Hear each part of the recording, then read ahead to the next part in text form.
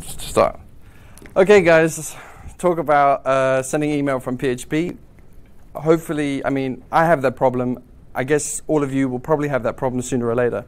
So hopefully, I'm not like giving you what you should do. This is me like crying for help because I'm actually not too sure how to do it myself. And I'm just going to show what I've done and where I'm at. And hopefully you guys can chime in to say how you solve your email problem or something like that. And don't suggest something else besides email because that would be crazy. As soon as someone says Telegram or WhatsApp or something else besides email, you'll lose me. You'll lose me. So yeah, email. So the big problem with email is to send transactional emails. Who knows what transactional emails are? Come on, you know. Come on, someone. Oh, that person over there. Yeah, almost. I just made it up because there's no camera back there. Password reset and stuff. What? Password reset. Password reset. Yeah. Is marketing emails transactional? Yes.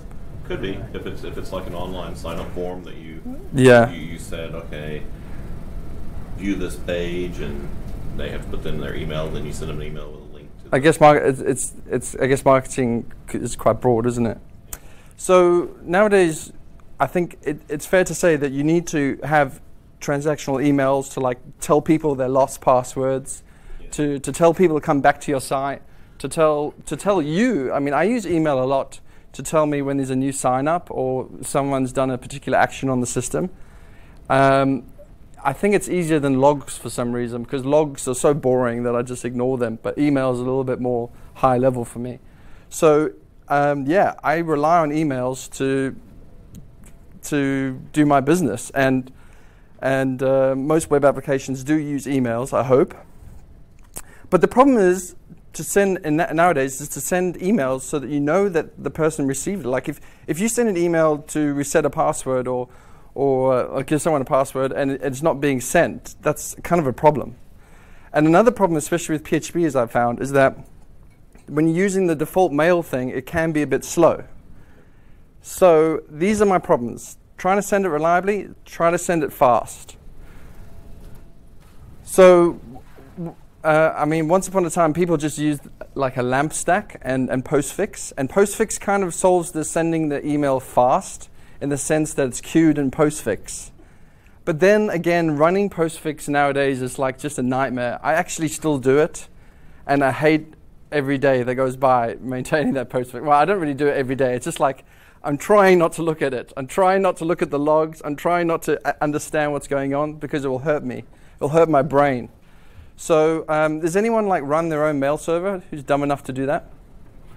Okay, well, it's actually it's when it's working, it's quite nice, but when there's problems with it, it can be a nightmare. And I don't really, like if you're a company, like I've been running my company since 2007, so I've had a mail server since 2007, hence my domain, webconverger.com, is quite reputable. But if you're starting a new company, doing some stupid, what is the startups doing nowadays? Something crazy like loyalty programs or getting your money back somehow. Or if you start up a new Singaporean company, Fubar.SG, and you don't have a reputation, you might find it very difficult to get your emails delivered. And also, I was just going to bemoan the lamp stack and postfix weren't really simple at all, actually. And the new way of doing things with Docker is a lot better.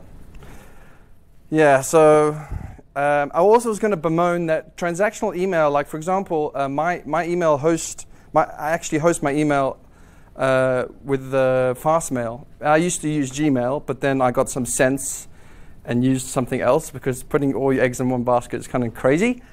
But they, I don't know, I think this is the case with Gmail, but Fastmail certainly don't allow transactional email, and Fastmail, I don't know what, Fastmail don't allow it, but do Gmail allow transactional email? Maybe they don't, maybe they do, who cares? But some hosters don't, or whatever. So, so sometimes sending transactional mail through your existing host might be not a feasible option. And then also I wanted to bemoan who uses PHP mail. It's very limited actually, and it sucks a bit. You can't do attachments. PHP mailer. Well, this one. No. That thing. Mail function. Oh, my internet just died. Okay, who cares? Okay, so so what are the solutions to use a third party? Like some guy over there said customer something. I mean, everyone uses some third party, don't you? Which third parties do you guys use? SendPulse? We pay for it. Yeah, most third party services you should pay for, I guess. Otherwise, they're probably. I mean, the trouble I have with all these third parties is it's quite difficult to compare. There's so many nuances. Like, there probably is one that offers it for free, but then they'll put like an advertisement in your email footer, and that would be nuts, wouldn't it? Anyone else use a third party email sender thing? Mailgun. That's a good one. I mean, I've heard of that one. SendGrid. And also those third party ones, like I think SendGrid allows they have like more built up APIs, so you can do like feedback loops, and you know, have callbacks, and they have like a particular use case kind of catered for. But nonetheless, I was hoping you guys would just recommend something over another and give me some inspiration. But you don't have to say now, I guess. Just let me know at some point, because I am having a difficulty comparing them all and finding which one I like. So ultimately, I just ended up using AWS SES because everyone else does that, and it's quite cheap. I did write up a guide how to use it on my slides. And my slides will be available with a video, I guess. But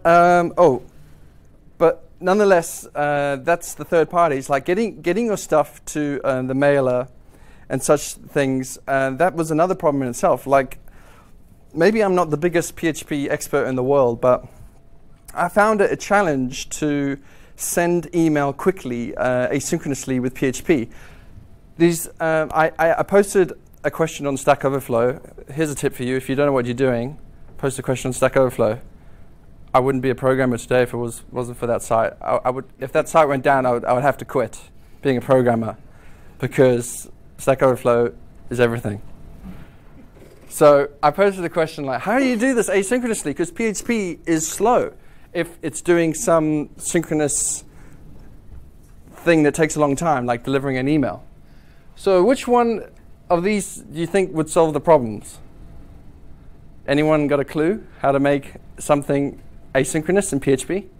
Come on, what do you think it is? Second last one. Oh, that's cheating. Okay. Anyone? Anything else?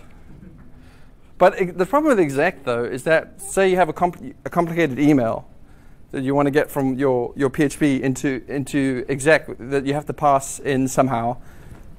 The argument, I mean, unless I'm mistaken, getting arguments into exec is a huge pain in the butt. So it's got some serious drawbacks. Well, if you on the Stack Overflow question, people registered. You're like, oh, you're an idiot. You should be using threads, dude. And threads, you can do it. And I actually spent a whole lot of time implementing this threads thing, and it doesn't work. And then some people had the balls to recommend me Beanstalk. Oh yeah.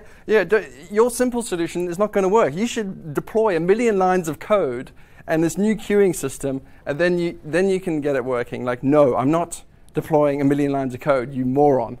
So, and then other people recommended me PHP and Swift. They also don't solve the problem.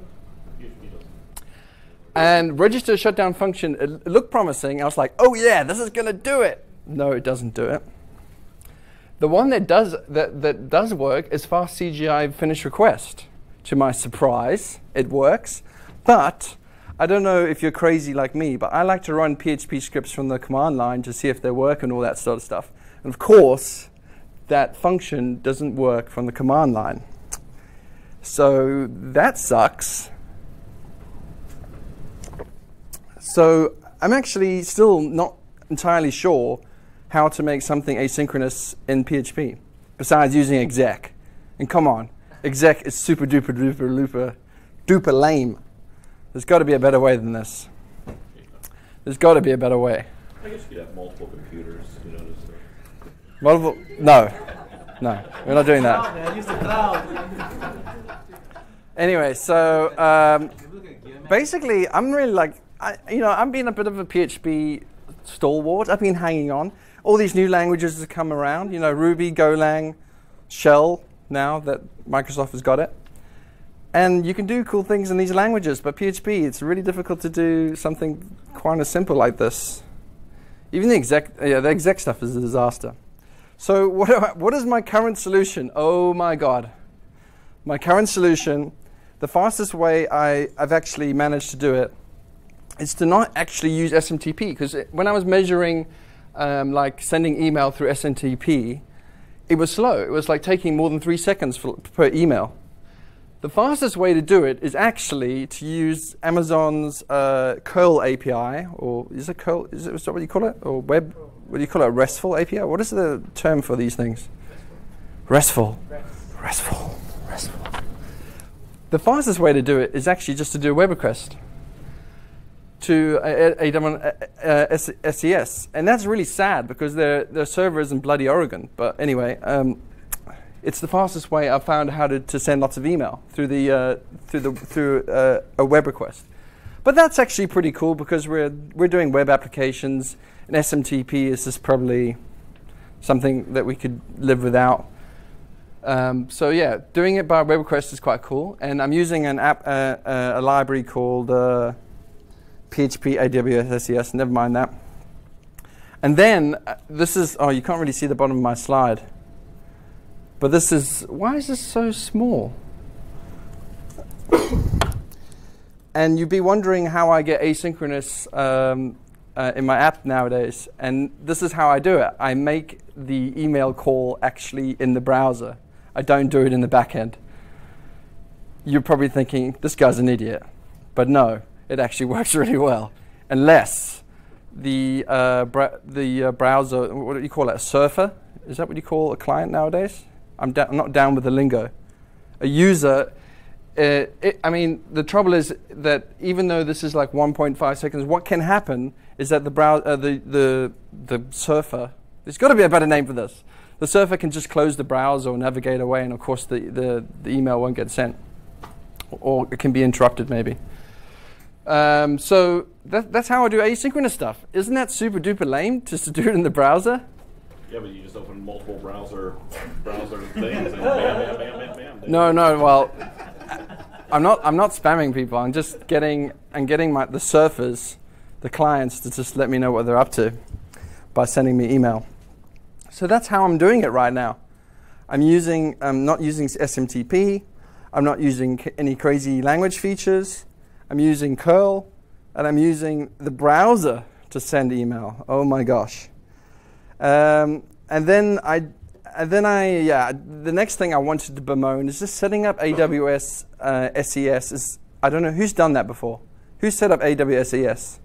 Did you feel like your life was pretty losing time over it? I thought I was, because verifying emails, verifying domains, getting it all set up, it's quite a pain. I found.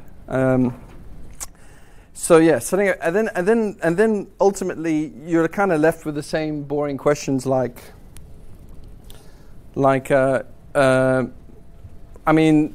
if you use AWS SES, do you actually monitor the bounces? Do you monitor the deliverability and all the rest of it? The statistics that come back? Supposedly. That means no. But yeah, so there's actually, you can see all these statistics, but they're so boring that you just almost like don't want to even look at them. So yeah, I have a problem now still. I think the emails are getting through, but I'm actually not even doing all the checks to make sure that's even happening. And I was actually curious to know how people solve that. I think SendGrid have a very sexy user interface that makes you want to log in and check their stats, but I've never used it. But I know Amazon SES doesn't. I don't want to log into AWS console because it's really boring and slow. It feels like swimming in molasses or something. So yeah, that's my talk. It's just gave you problem after problem and how I didn't solve it. Yep. Well done. Have you tried using RabbitMQ? Oh, for Christ's sake! This is like the beanstalk argument. Okay, let me. Yeah. Go on. RabbitMQ plus the PHP mail function, because PHP itself there's a implementation, there's a library for you to do interaction with RabbitMQ as well. Well, it's just a queue, like I guess beanstalkers, even though I don't even know what beanstalk is. I'm imagining a big beanstalk with green beans, and it's long, and it's probably like a queue. Because didn't the giant come down after him? So he didn't. Did the giant come down before him? No, it's a queue. That's what I'm thinking. RabbitMQ, I'm thinking rabbits. I have no idea what MQ stands for. Mail queue. It's just queuing. It's just a. So it's just another queue. But I don't want to use a queue. I don't want to use a queue. I think that's a bit lame. If you look at Gearman, do you know what Gearman is? Is that the thing that gives browsers extra powers? It's like Is that a guy who sells drugs? Gearman lets you set up like a client server kind of relationship. You have workers. You have like a distributor which kind of takes in requests and push it out to different Gearman instances. Sounds complicated. Yeah, you don't like frameworks. You don't like the Venus side. No, I like things being simple. I just want to send I just want to call a mail function and it to be fast. But to be honest, I think I'm not actually that bothered about how slow it is now, because I do it in the browser, and my real problem is just the monitoring, all that stuff. I don't know how to actually check that everything's really actually awesome. So, with your last question, we moved off SES. What? I know too cheap? No, none of our emails were getting accepted by Hotmail. What? Who cares about Hotmail? They're all old people. Everyone else is fine with Hotmail. Most of our clients are old people. What are you building? Like pensioners? Pensioners.SG? For parents. What? It's for parents with like teenage kids. Well, those are old people. So they're old people. Have you got teenage kids? No. Shit. So yeah, so like none of our emails are going to Hotmail, and we had no visibility of this at all. And then even once we realised that was happening. Well, didn't Amazon usually send like statistics, like if it got how many deliveries, how many bounces, how if it got accepted? Okay, so to go back to your first point, like how do you monitor this stuff? Well, you can monitor it, but I mean, the trouble is that you get the stats, but no one looks at them. Exactly. Yeah. So now you get like a report from your customer.io saying, "Oh, Mr. Person at Hotmail didn't get your email or something." No, we've had fewer people calling up complaining saying they haven't received email. Well, that's not the greatest monitoring technique I've ever heard of. No, it's like no one's complained. Awesome. Right? Dan, has anyone got a crazy email story? Because that one was pretty crazy. What are you using? Is it customer.io? Did I get that right? Customer.io. So you send off an API request saying that a user has clicked on the button or done something, and then you set up all the emails on their end, and they fire off based on the events you send them. So all of and these messages are forked off. So it takes like 0.01 seconds to do anything. Yeah. And then they do all the monitoring. Okay. Yeah. I do see the value of third parties. So I'm actually, if anything, I'm here to say, who has the best third party solution here? Use one. What about you guys? The Swagger guy? What do you use? I basically use a mail gun. So all I can say is the mail does get delivered into the inbox and not the trash, and that's all you care about. Yeah, I mean that's as much as you can hope for, right? And is there some nice stats to show your boss or something? No. Basically, they just want to guarantee that it gets there. They guarantee that? Well, for the most part, after we test between various mail providers, it does go into. You really do test, or you just like not really? Supposedly. Okay. Yeah. I think that's my talk, guys. Yeah. Thank you, Kai. Any questions? Let me know. Where can they find you? Oh yeah, here's all my details. My wife told me to say this. I'm looking for work. No, because I need to get my income up. So if anyone needs a PHP person who doesn't really know what he's doing, actually, I know my way around PHP, kind of. I just don't use object-oriented PHP. Who uses object-oriented PHP? Who's that PHP 7 guy? It's you, isn't it?